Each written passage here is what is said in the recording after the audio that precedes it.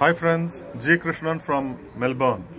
I'm right now at Richmond Metro Station going towards Caulfield where we are staying. This metro station, Richmond, is not far away from the MCG where India defeated Zimbabwe by 71 runs in their last league match of Super 12. India were powered to a good total by none other than Surya Kumar Yadav, who is now the #1 ranked batsman in T20s. So India, after this win, will play England in the second semi-final in Adelaide on Thursday.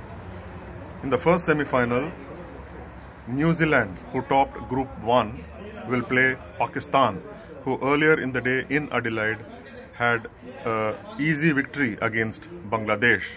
But the day saw one of the greatest upsets in the World Cup, T20 World Cup history, with Netherlands ranked 17th in the world, sending South Africa out of the tournament. They beat South Africa by 13 runs in Adelaide in the first match of the day.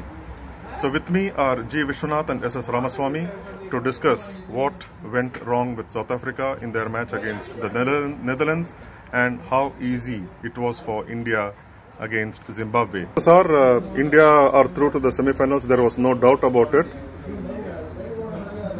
What is your take? Well, India entered the semi-finals even before stepping onto the field because South Africa were knocked out by the Netherlands, which was one of the biggest upsets in the ICC cricket tournament history. But such is, in this tournament itself there have been upsets. But this was a crucial game as South Africa had to win this match to enter the semis. But they fell short. They are all mostly called the chokers, whether it was choking, because of choking or some other reason.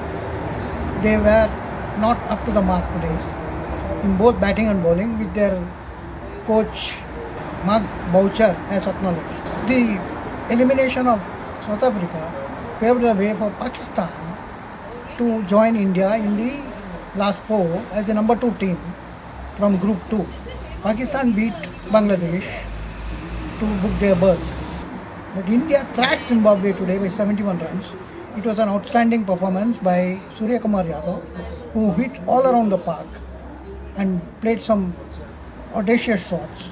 The scoop shot, the pull shot from outside the off stump to fast bowlers. He couldn't get anything wrong today.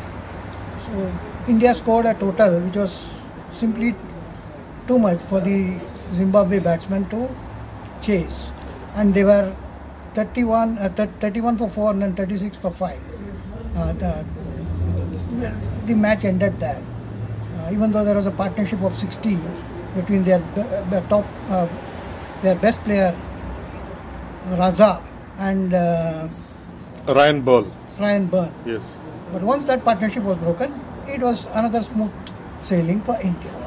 Now India is going to take on England, who are a very good one-day T20 team, in the second semi-final at Adelaide on November 10th. Yes, sir. All along, leading up to this day, the Sunday, the last day of the league match, we were all saying about South Africa will have it easy against Netherlands. Did people underestimate Netherlands? Probably. South Africa underestimated them probably, or didn't play well. That's exactly what Mark Boucher said. Something went wrong today, and they were not in their elements. GV, Sunday saw two African nations playing in the World Cup. Zimbabwe lost, but the other African nation also lost. Was it a surprise for you? Yes, it was indeed a surprise. The South African team has got rich legacy history of cricket, whereas Netherlands does not have it. They are a football playing nation, they are hockey playing nations.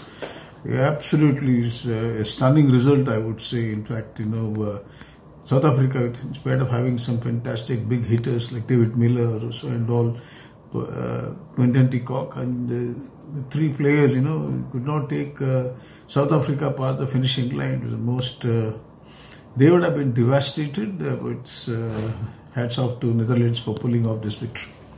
And the second match, if you go to see, India was expected to beat Zimbabwe. And as Ashwin said yesterday, they had to be very clinical, and he also said that no team is a pushover in this tournament. It's a World Cup stage, nobody takes any match lightly. And they played well in spite of Rahul not able to get, KL Rahul not able to get a single in the first over.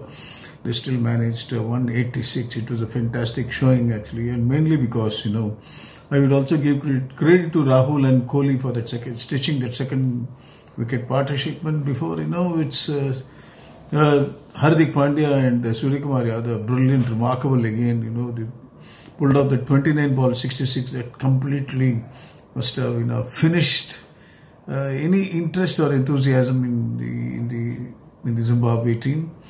And their openers did not even get going. They were out for zeros. And see, once a team knows they are out of the tournament, they are not going to be part of the next stage of the tournament, which is the semifinals. The tendency is to be less enthusiastic. You have the same energy levels to perform. And this was an Indian team. They were going out. They were very near perfect. It was a very clinical performance. The seamers, the four seamers got a wicket each. Some maybe one got two. Then Ashwin came into his zone. Applied the pressure. 3 wickets. For a finger spinner, it's always good 4 overs. When we asked him, he said he will take the 3 wickets. And all. I think it was a clinical performance, and India is into the semi-finals now, where they will play England. What is it about South Africa and exiting in such fashions in world tournaments? I wouldn't say chokers. I don't know. The surface, I don't know, as Rahul Dravid said, it's something to do with the surface. The ball doesn't come. He can't go through with their shots. But all said and in spite of that, 158 they should have chased. So what next for India against England? How difficult will it be? England is a very good side. They have a captain in Josh Butler. They have Ben Stokes is there.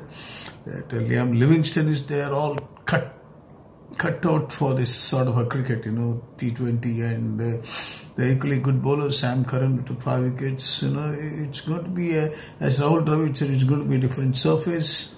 The curators know how to make a surface. It should be helping a bit. English bowlers, they are experts in moving the ball, and India also knows it. Indian seamers were also good enough.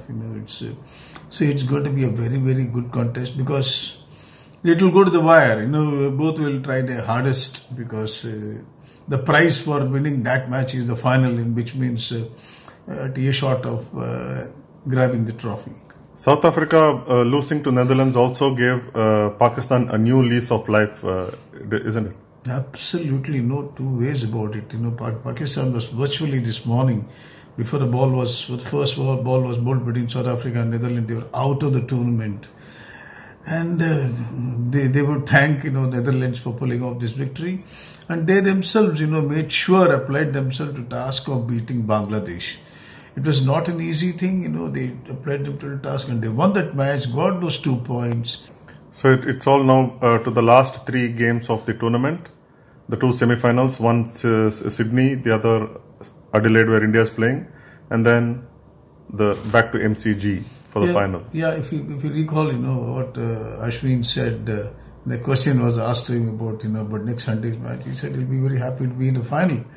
But then, it's... this tournament has shown that it's been right from the warm-up games. There's been some upset wins and all. But, all the teams have been here in this country for about almost more than 3 weeks, or even a month or so. And they will fancy their chances now. All 4 teams will fancy their chances here. There you go, friends. You listened to G Viswanath saying it is anybody from now on among the 4 teams remaining in the competition: India, Pakistan, New Zealand and England. We saw today in MCG that India did not take Zimbabwe lightly at all. They did not make much changes just to give game time for the players who have not played earlier in the tournament. They just made one change, bringing in Rishabh Pant for Dinesh Karthik, just because the reason given was that he did not get game time other than the Western Australia practice matches just before the warm-up games began. Like Rahul Dravid said, Rishabh Pant was to have played in the second warm-up game, but rain washed it out. So India didn't take Zimbabwe lightly, and they went with full strength, and the result was there for all to see. So until next time, thank you. Take care.